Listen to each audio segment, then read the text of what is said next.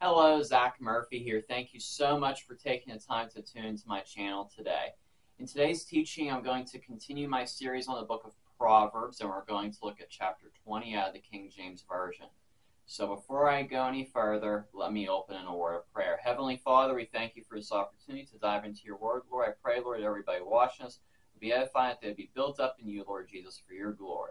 We give you all the praise, Lord, glory, and honor. In your name I pray. Amen. So if you would turn with me in your Bibles to Proverbs chapter 20, we'll read verses 1 through 7. Wine is a mocker, strong drink is raging, and whosoever is deceived thereby is not wise. The fear of a king is the roaring of a lion. Whoso provoketh him to anger sinneth against his own soul. It is an honor for a man to cease from strife, but every fool will be meddling. The sluggard will not plow by reason of the cold. Therefore shall he beg in the harvest and have nothing.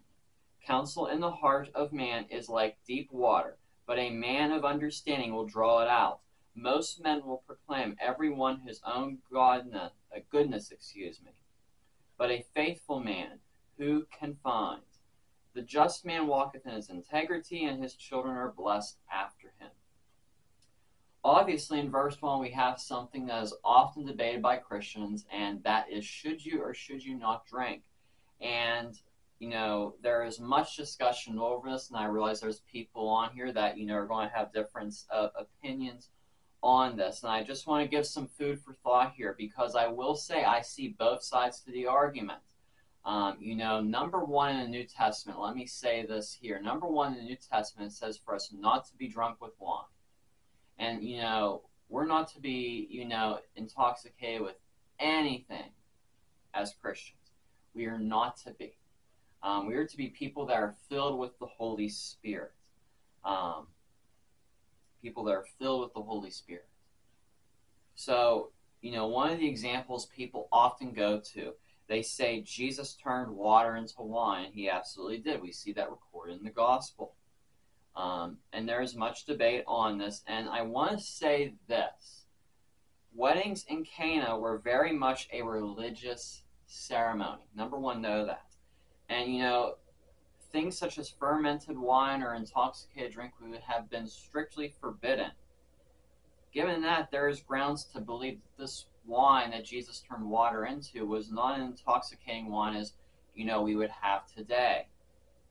Again, I do see both sides to this matter. There are many people today who sadly live their weekends getting drunk. And there are even those in the church who don't have a problem with this, who, they'll go to the clubs on, Friday, Saturday night and go up to church on Sunday. And, I do want to say this, the church is open to anyone to come, but we don't want people to come and remain the same for years and years to come in the church. If so, then there's a problem with the message that's being preached. If someone's coming to the church, there should be change. Sometimes change is very fast for people, and sometimes it's very progressive. It's very, gradual with people. Everybody's different how the Lord works with them. But, the way our culture is today with making drinking as okay is something that, Christians should be against. You don't need to have alcohol involved to have a good time. Let me say that. You don't need to. It's ridiculous. My personal conviction is I do not drink. That's just my conviction on the matter. And, I know some people say, well, a little bit here, a little bit there, responsibly isn't a problem. And again, I see both sides to that. Again, my personal conviction is not to drink. And, especially, let's say, you're a Christian, you're with somebody that is a former alcoholic. Why would you want to be a stumbling block for them? For something that, they just got delivered through by, they just got saved from, they just became a Christian, and they were someone that was struggling with, alcohol addiction. God delivered them from that. Why would you, just have a, one serving of whatever in moderation? Why would, that's kind of possibly open the door for you to be a stumbling block for that person. And there's many other examples of a stumbling block. But I would say my personal conviction is not to drink. That's just my personal conviction on it. And, there's going to be many people out there, many respected people of God that, would have a little bit of a difference of opinion on there. But number one, know this, that we are called to be filled by the Holy Spirit. We are called to be filled by the Holy Spirit. That is so vitally important. In Isaiah chapter 28, verse 7, it says, "But they also have erred through wine, and through strong drink are out of the way. The priest and the prophet have erred through strong drink. They swallowed up of wine.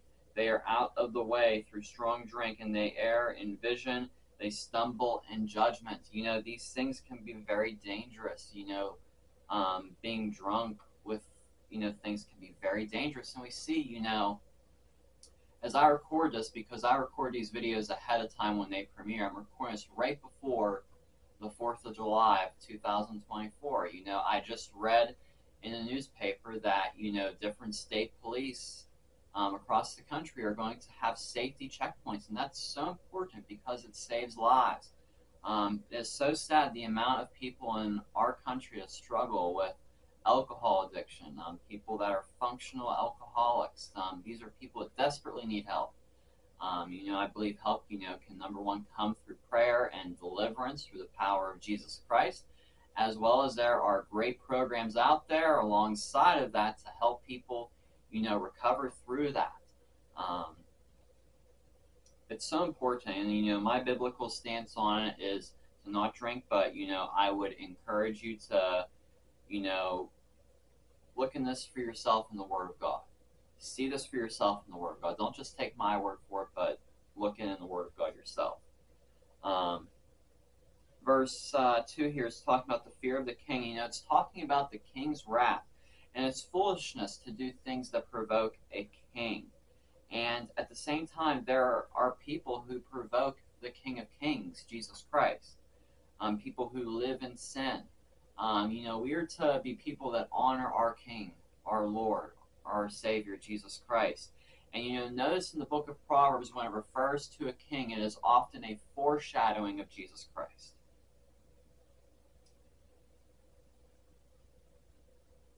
Verse 3 talks about it being an honor for a man to cease from strife. And, we should always strive to live in peace with people and try to resolve a matter with godly character and in love. Go with me to Philippians chapter 4 and verse 5. Philippians chapter 4 and verse number 5.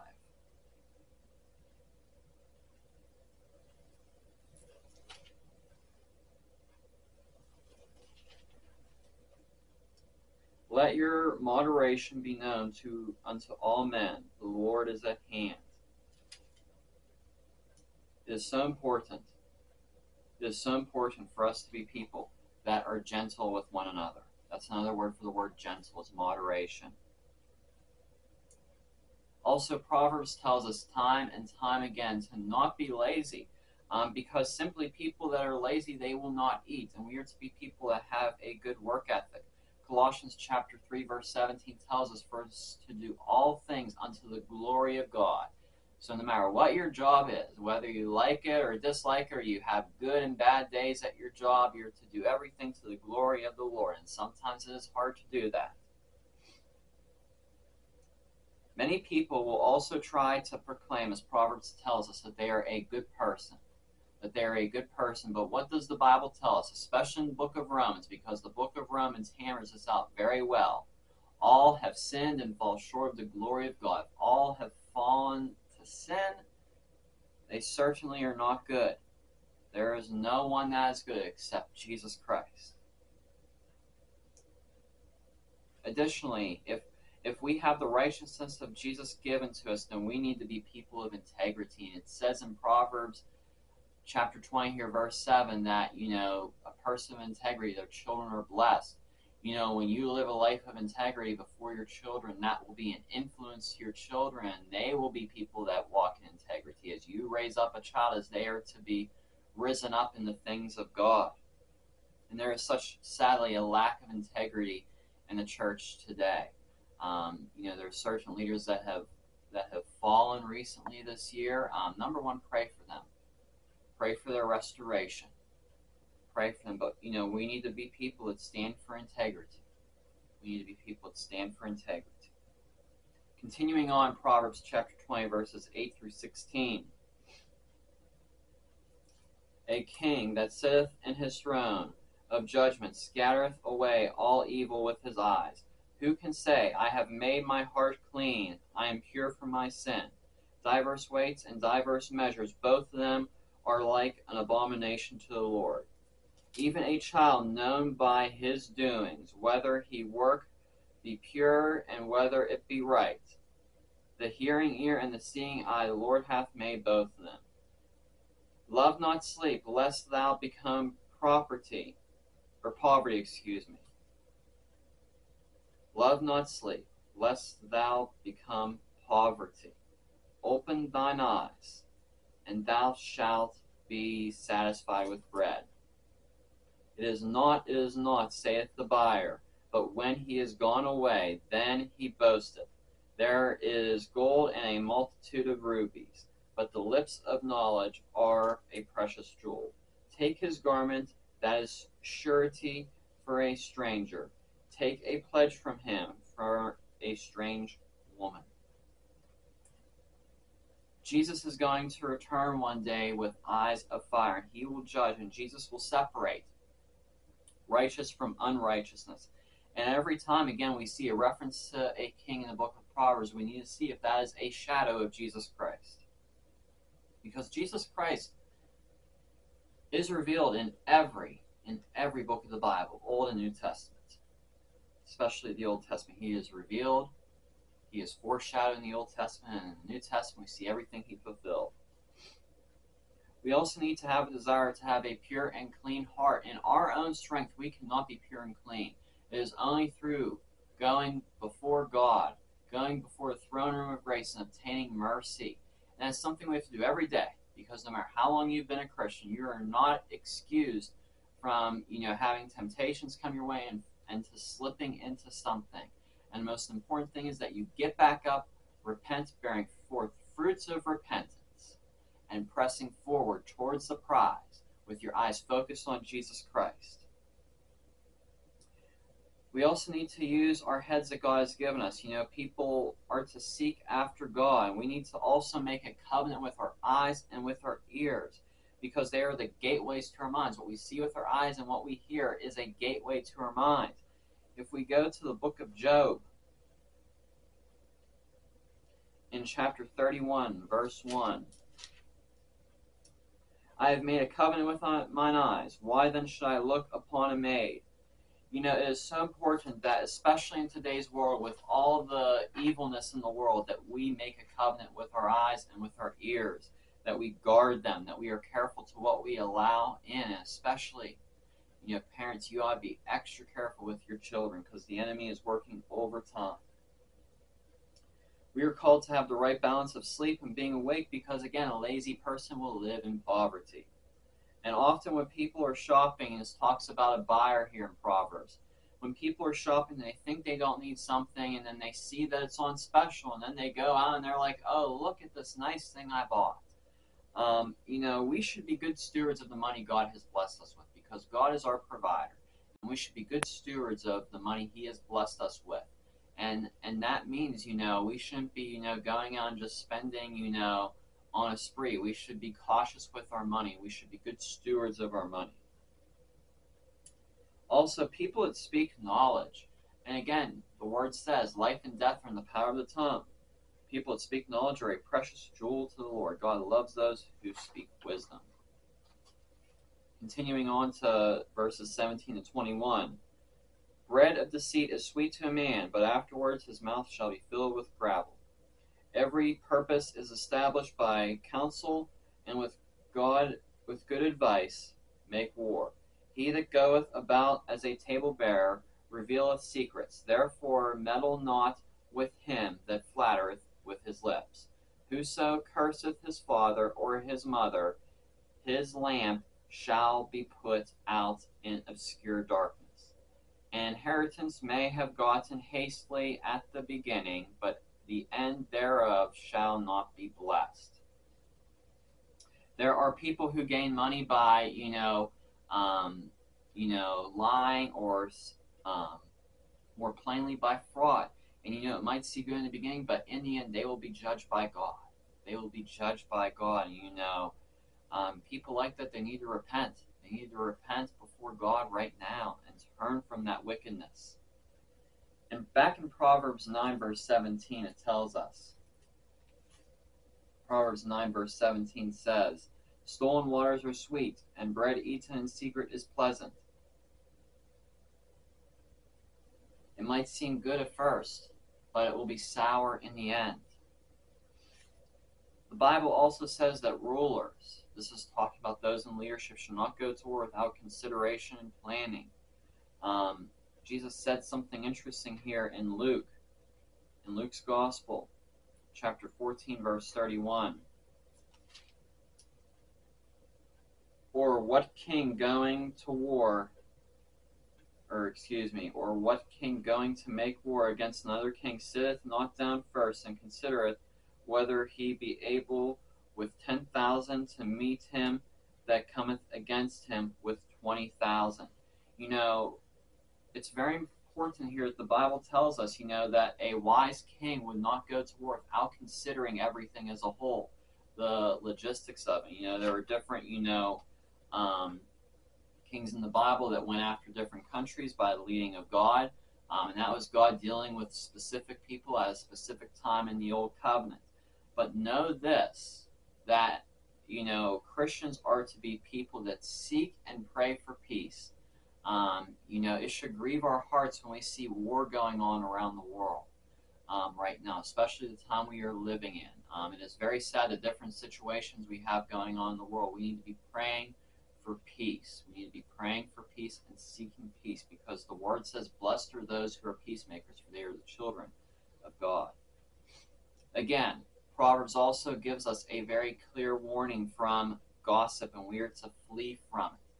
And I see so much right now among politics right now, people getting involved with trying to figure out what's going on with the political situation for 2024. And let me say this, here's my counsel to you. Number one, as Christians, we need to stand for good godly principles. And number two, the kingdom of God is greater than any political candidate and greater than any political platform. We need to be about the Father's business right now. We need to not be getting distracted by this or by that, or trying to predict the outcome of this or that. We need to be established in the Word of God, in the deepest place of prayer right now for our country. In the deepest place of prayer. Lastly, here it says that there are those who honor their parents, and there is blessing for those who honor those parents. But those who are cursing their parents and dishonoring their parents, there is a curse for them.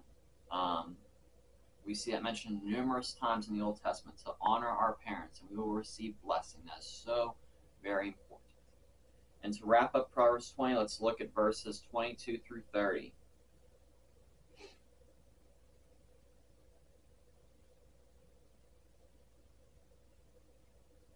Say not thou, I will recompense evil, but wait on the Lord, and he shall save thee. Diverse weights are an abomination to the Lord, and a false balance is not good. Man's goings are of the Lord. How can a man then understand his own way? It is a snare to the man who devoureth that which is holy, and after vows to make inquiry. A wise king scattereth the wicked, and bringeth the wheel over them. The spirit of man is the candle of the Lord, searching the inward parts of the belly. Mercy and truth preserve the king, and his throne is upholden by mercy. The glory of young men, is their strength, and the beauty of old men is their gray head. The blueness of a wound cleanseth away evil. So do stripes the inward part of the belly. a lot being said here. We are not to go after people in revenge. God will take care of those things, and instead we are called to love our enemies and to pray for them. God is also against unbalanced judgment and unrighteous judgment, and we know that God is the one and only true judge. Our steps are to be guided by the Lord, and we are to seek God at all times and let His word lead us. We are to be in fellowship with this word every single day, whether it is convenient or not convenient. We are to be led by this word here every single day. Every single day we are to be led by the word of God alone. Also, it says here, don't make vows that you cannot keep. Do not make vows that you cannot keep. Do not make promises you cannot keep. We are to be people of integrity. And these vows can go for, promises in the workplace, and even vows of marriage. We are to honor the vows and promises we make. And in regards here to verse 27, it says, the spirit of man is the candle of the Lord, searching the inward parts of the belly. I want to read here from J. Vernon McGee with his commentary through the Bible. Again, J. Vernon McGee, and I highly recommend him. He writes, I often don't quote from commentaries, but I really loved how this was written. The spirit of man is the candle or lamp of the Lord Jehovah. Notice, it is called the candle or lamp of Jehovah, not the light of Jehovah. The spirit of man is only the lamp, the vessel that holds the light. Man is just a lamp until we are filled with the Holy Spirit. We don't become a light. Remember the parable of the 10 virgins. 5 of them were wise and 5 of them were foolish. They were just lamps. Without the oil, they could not have light. That is so true. Without oil, you cannot have the light, and the oil is the Holy Spirit. When you get born again, you receive the Holy Spirit, and you can be a light that shines. As children to the King, we are to be loyal to Him because we are all about representing the King in excellence, and we are to represent His kingdom well. And people often talk about the glory days when they were young, and then people when they are older talk about their gray hairs. And when we're young, we have all this strength, all this energy, and we should use it wisely. We should be good stewards of our time and of our energy and ask God to help us with that. And gray hair shows that you have experience. That is so important because people that are older have experience. They have wisdom. They've walked through life, and it's so important for there to be a good balance in every local church of older elders encouraging and discipling the younger adults through life. It's so important.